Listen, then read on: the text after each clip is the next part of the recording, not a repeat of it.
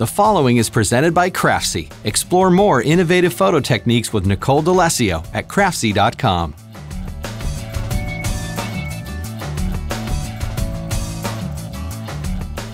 Hi, I'm Nicole Dalesio, and I'm going to show you how to make a surreal composition with several photos using Adobe Photoshop. Basically, I'm going to mask out several different images or subjects and composite them into one photo to make a very magical background. And then I'm also going to add a surreal kind of swirly wind to the background photo. I'm going to be starting with a background photo. And as you see, I have a picture of a boy at sunset, and his silhouette shows because the sun is behind him, but you could still see the surprised expression on his face. I have a copy of my background image on the top, so in case I make a mistake, I can easily fix it.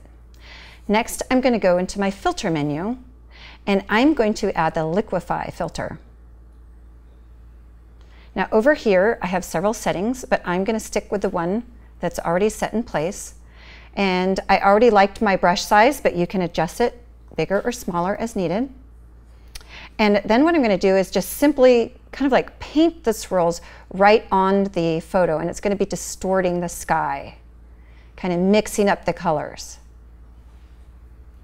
And I can do this in several different areas, being sure not to run into any other part of the image.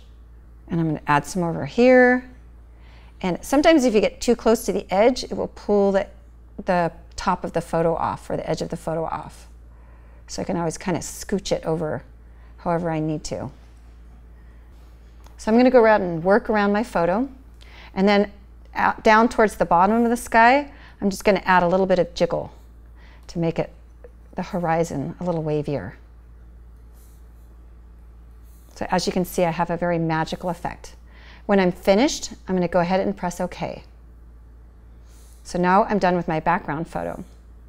Next, I'm going to go over to a photo of a man flying. Actually, he's on top of a ladder, but I'm going to make him look like he's flying.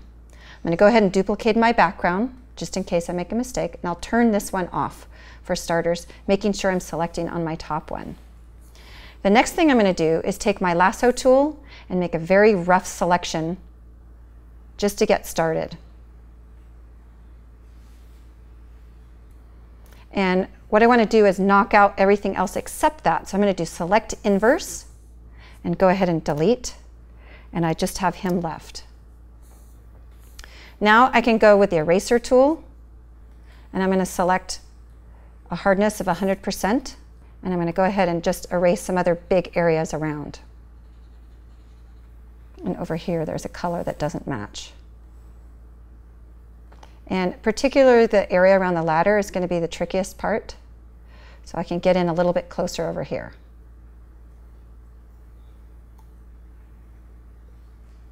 I'm going to kind of just stick to his shape here, even though the ladder is showing. And we'll take care of that later. All right, so I'm going to work around my photo a little bit, just using the eraser tool just to get some of the bigger areas. Next, a lot of the part that I want to get rid of is about the same color. So I'm going to go over to my toolbar and select my magic wand tool. And I can go ahead and click on the outside here, and I can start deleting little areas, doing Command D after each part. Delete, Command D, delete, Command D.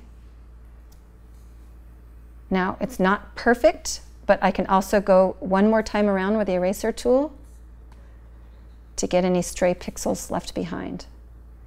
It doesn't have to be exactly perfect because later on we're going to reduce the size of him, and so any little fine details or mistakes won't be able to be visible.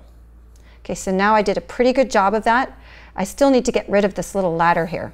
So I'm going to add one more layer, and I'm going to add some black and just paint over the part of the ladder. Selecting a black brush, making my brush a little bit smaller with the bracket tool, and just painting over the areas of the ladder. Once again, it doesn't have to be absolutely perfect because it's going to be a lot smaller later on. Okay, you can always zoom in just to see if it looks okay, and I think I'm pretty happy with it.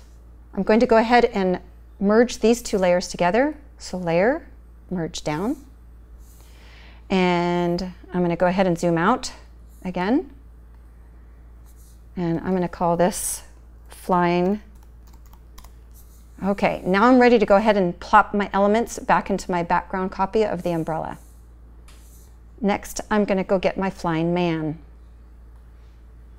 I'm going to use the lasso tool, make a selection around him again, Command C, go over to my umbrella boy, Command V to plop him in place. He's too big, so I'm going to do Command T and hold the Shift key down to constrain proportions, go in the corner and make him a lot smaller. Then I can scooch him over to wherever I want in the photo. I'm going to put him in the top right-hand corner. Make him even a little bit smaller. I like that place, and I'm going to press the check mark, and once again, reducing the opacity. And now I'm done. All I have to do is flatten my layers.